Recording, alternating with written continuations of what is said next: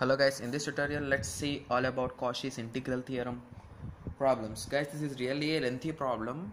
If you want I can solve it, but the video will be crossing over 20 minutes guys, because that's the reason why I'll be explaining you clearly. If you have any doubts you can comment down below. If you are not able to understand, then I'll be posting a video, don't worry guys, for sure. Okay.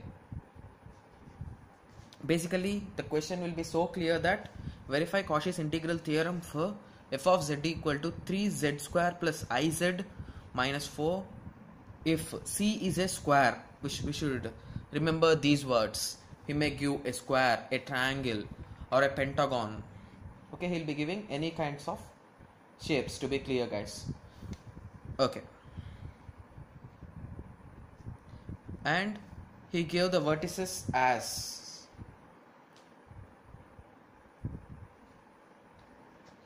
he will be giving the vertices as 1 plus or minus I, comma, minus 1 plus or minus I. Basically these are the vertices, all the possible vertices we'll be writing guys. So it is nothing but 1 plus 1, 1 minus 1, minus 1 minus 1, minus 1 plus 1. So those are the 4 vertices of our square. So I just took a small example of it. So by taking the example of those values, I have just tried to plot a graph guys. So I have just got a graph like this. I hope everyone is clear with the graph now. So I have just labeled A, B, C, D as different sides. So I'll be finding the values for individual sides and I'll be adding them all up.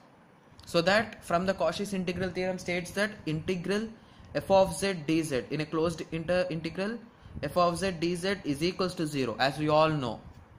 So by adding all them I should get 0. Then all the process or all the calculations that I have done are correct.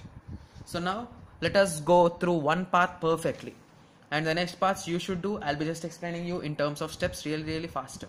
Okay. Along the path AB is in between 1, 1 and minus 1, 1.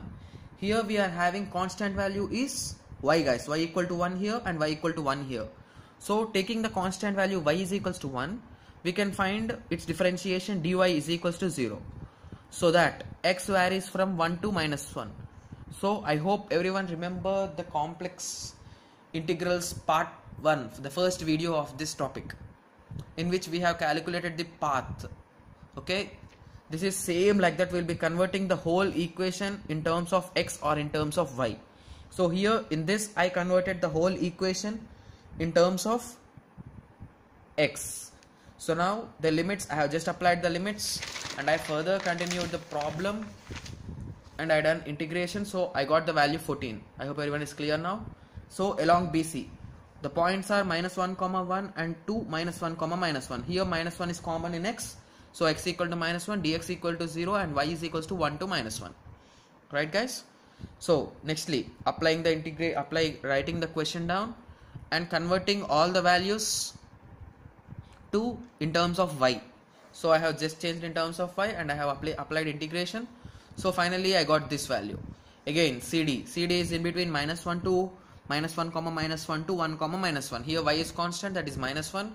So y is equals to 0, dy is equals to 0 and x is in between minus 1 to 1. Those are the limits and I have changed all the terms in terms of x. So I got this minus 10. So at last we have gone through the last side dA and we have just solved it again in the similar way. The points are 1, minus 1 to 1, 1 where x is equals to 1. Yeah, it is constant. And y varies from 1 to minus 1. Okay, so now I had just applied them. I have just converted the whole problem in terms of y and I have substituted the values. So I got this. So at the end I have just added everything else. That is nothing but integral closed circle f of z dz is equals to integral over AB side, BC side, CD side and DA side. So everything cancelled up and I got 0. Hence this is the proof for the given question. I hope everyone is clear with Cauchy's integral theorem now.